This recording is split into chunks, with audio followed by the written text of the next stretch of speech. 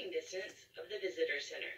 Some cave tours start further away and involve a short bus ride. The historic entrance is located a short walk downhill from the park's visitor center. This little valley was erosively carved by a tributary stream of the Green River. Two lithologies occur at this entrance stele. One is brown-colored quartzose sandstone, which is nicely cross-bedded in many places. Crossbeds are tilted layers formed by a one-directional current. This is Big Clifty Sandstone of Lake Mississippi